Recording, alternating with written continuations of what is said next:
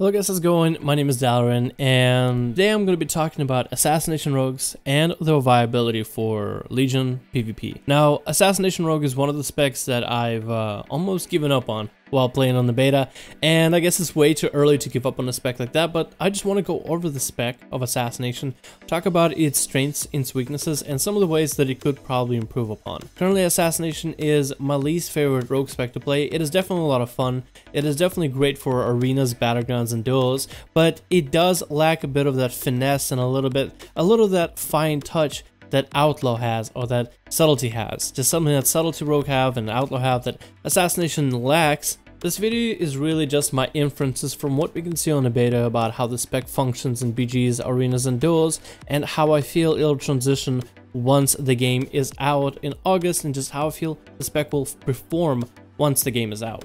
First of all, I want to say this: I love everything they've done with Assassination, everything they've done to make Assassination the spec of Rogue that it is in Legion. I think the fantasy for the Rogue spec is there. It definitely doesn't have like this whole parody theme or this whole teleporty theme of subtlety. It's very straightforward of what a Rogue is, and just how powerful you feel once you dot somebody and then you walk away. That's it. They're done. They're doomed. They're dead. And I enjoy the fantasy behind it. I like how dot damage is your core damage. I really wanted for Assassination Rogue, once it was redone on the beta, on Legion, to be basically an Affliction Warlock with daggers, and Blizzard were able to make that idea come to life, so I'm very happy to see that. I think the aspect of the fact that you lost a lot of UCC, like a Gouge and a Blind, but in exchange you are more focused on damage and how you can deal damage and what kind of different types of damage you can deal to a target. I kind of like that aspect. I think it's interesting, at least, that you give up one aspect of what a rogue is to focus on other aspects a little more in depth. And I also really like the artifact weapon that they were given to the Assassination Rogue. I think it has great traits. I think it has a great effect to go with it.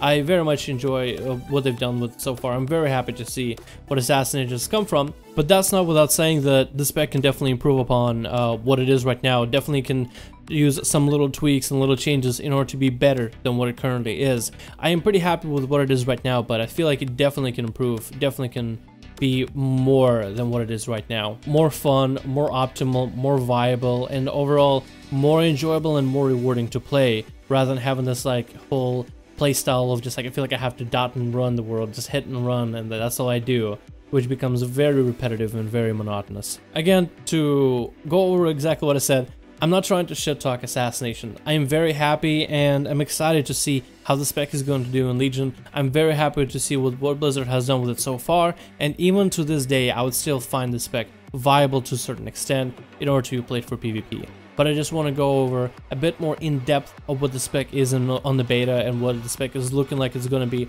once the game releases, and some of the flaws that could be fixed. So I just want to go over it, go over the viability, and if I feel if it's viable for PvP.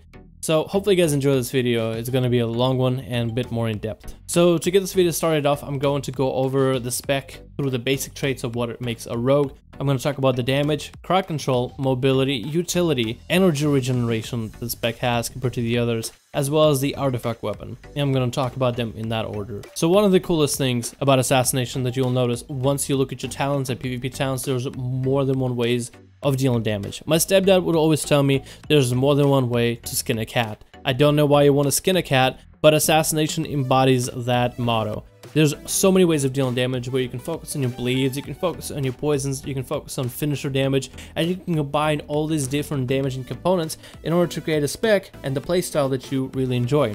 The playstyle of Assassination heavily revolves around damage over time. Definitely it's about getting your growth and your rupture on a target and letting those dots tick. You also have your artifact weapon, which deals damage over time, and Vendetta, which not only increases the damage you deal, but also deal damage over time through the artifact weapon.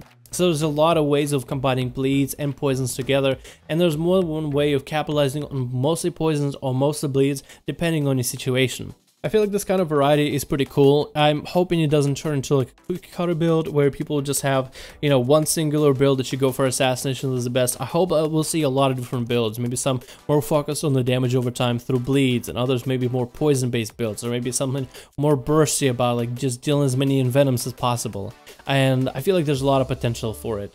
In terms of crowd control, I feel like Assassination lacks the most. You have 4 forms of CC, and one of them I don't even count as CC anymore, mainly because of the way Assassination plays. You have Sap, which is fine, all rogues have Sap.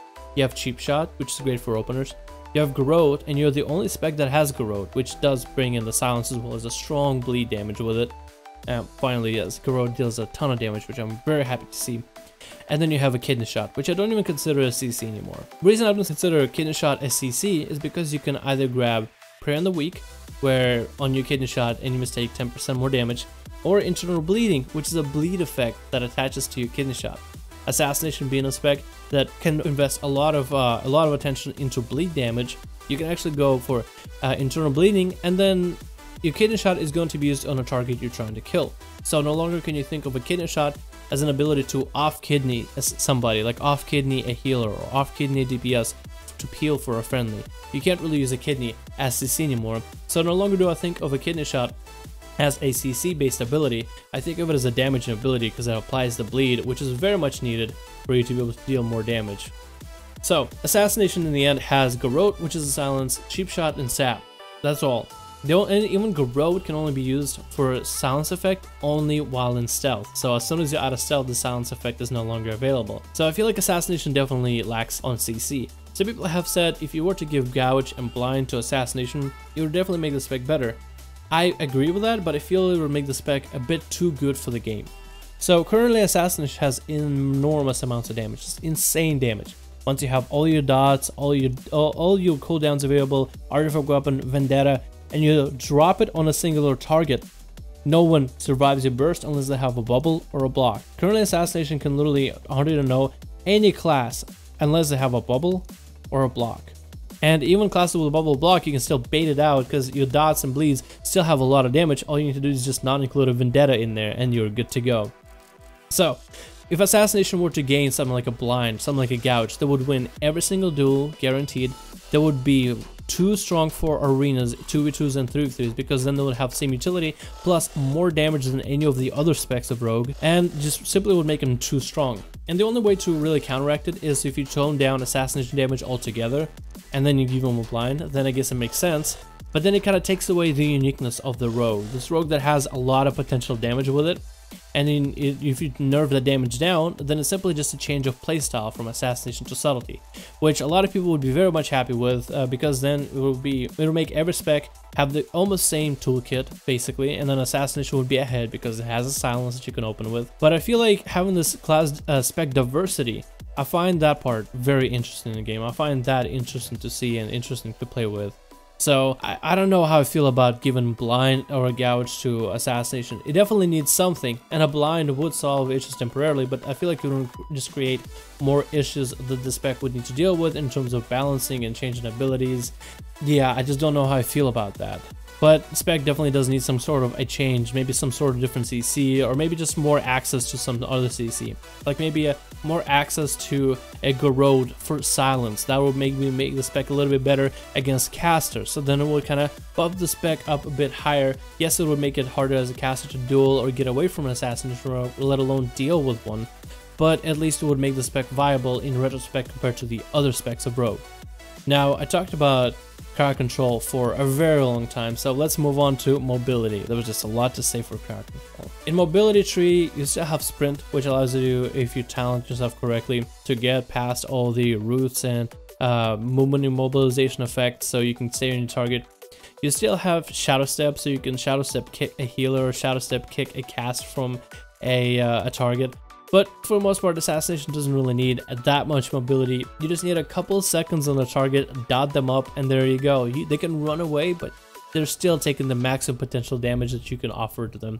Now I want to talk a bit about utility. Now, I feel like the spec of Rogue that has the most utility would probably be an Outlaw Rogue. An Outlaw Rogue can use Tricks of the Trade to increase their and another target's damage by 15 every time you Tricks. So when you use Tricks, and you open on a target, 50% damage increase right there. Subtlety that has the mobility to be able to stay on a healer, stay on a caster, in a way that's almost like utility to be able to move around the map using offensive cooldown or offensive ability. Assassination Rogue doesn't have that much utility. Even if you look at the Rogue PvP talents, there's so many cool abilities that cannot be used simply of their unlucky location positioning on the PvP talents. For example, mind-numbing poison, which is a poison that you can add for yourself, that will also inflict damage to casters. Once you put it on a caster, and every time they cast a spell, they'll take an increased amount of nature damage. You can't use it because of its positioning on the PvP talent tree. Same thing for an ability of Shiv, which has an interesting effect now. Shiv no longer a core to the rogue spec anymore. 25 energy, 25-second cooldown, stabs the target with the offhand weapon for 100% nature damage, and applies a deadly neurotoxin for 10 seconds. The neurotoxin causes any ability to incur a 3-second cooldown. So classes that spam damage or spam heal, like a flash heal back to back to back, won't be able to do anything because you shiv them.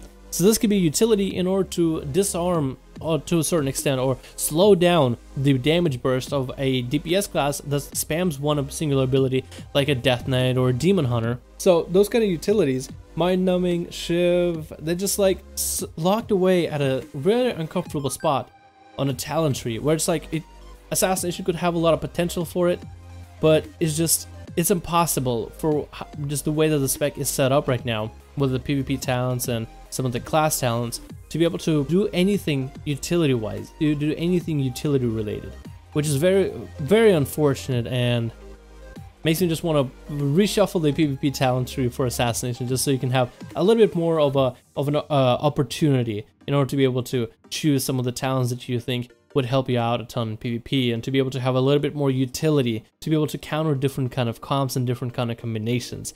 I feel like one of the biggest problems with Assassination is energy regeneration. It has none. It has 0 energy regeneration. Even if you were to spec yourself properly as an Assassination rogue and grab all the talents, well, I guess there's just only one of Vigor. The only talent that's really increase your energy by 50 and your energy regeneration by 10%. Even if you were to go Venom Rush, where Venomous Wounds adds 3 additional energy every time it grants energy, you would still be energy starved every time you open. It's just the problem with Assassination is a lot of your abilities just cost so much energy. They deal a lot of damage, like Garrote, you want to put it up on a target in the opener. You mostly want to use Cheap Shot to stun your target, Garrote so you can put a strong bleed on them, get a Hemo for 30 energy, Rupture for 25 energy, and then your Mutilates are 55 energy each. So you end up spending a lot of energy as Assassination rogue, and you don't get a lot of energy back. One of the other problems with Assassination I found myself is it's a question of, do you just pull energy to then throw all your dots on the enemy, or is it okay to invest into, let's say, no energy, no ruptures on targets, no way of getting energy, and then you decide, I'm gonna mutilate a target once I build 55 energy, and then rupture for 25 energy. That rupture is going to generate more energy for me every time it ticks. It feels like investing into that rupture doesn't make a difference for Assassination, like it does currently for Worlds General. In Worlds General, I say 100% invest. You need that energy, so then you can keep Feying up, and you basically would invest energy, keep Feying up, try to live.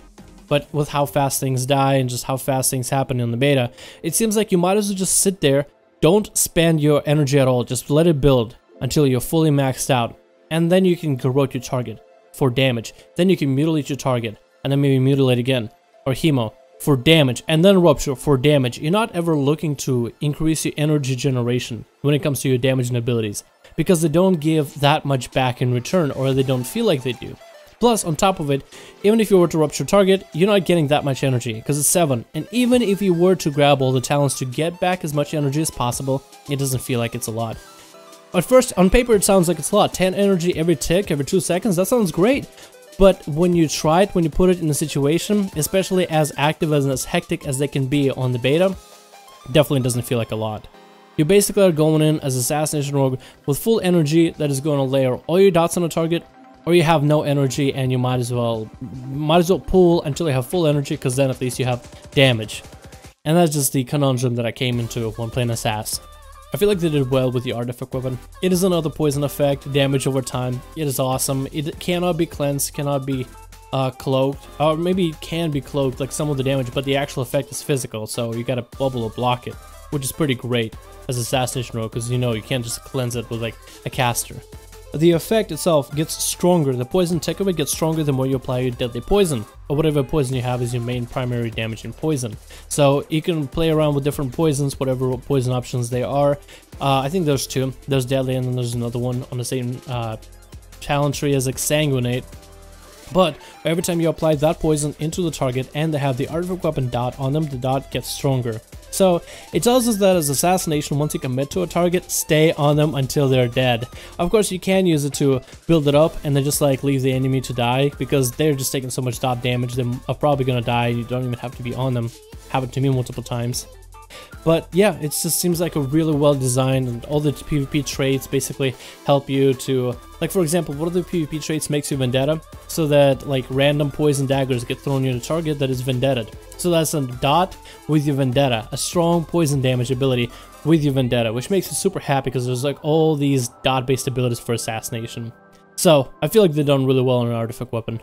So overall, I gotta say I'm pretty happy with what Blizzard has done with Assassination. I'm actually pretty happy, and I'm pretty interested in how it's going to develop as the game goes on in the future. I'm very interested to see what's going to happen to Assassination by the time it comes out to live servers. I think it's going to be great overall to play it, and I feel like a lot of people are going to enjoy it. It's the only spec rogue that's staying tried and true to the rogue formula, the original rogue formula, except for missing blind and now missing gouge. But is this spec going to be viable for BGs? Yes. Rated Battlegrounds? I don't know. I don't even know if any of the rogue specs is going to be viable for Rated Battlegrounds. Maybe Subtlety with its mobility.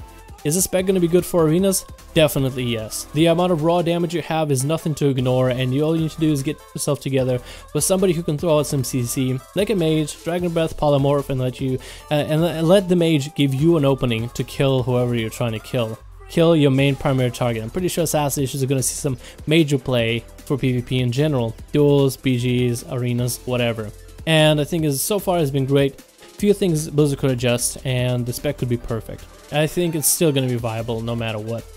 So use the likes and dislikes in this video, please, if you can, to show me what you think about Assassination. Hit a like if you like all the changes, or for the most part if you like the changes.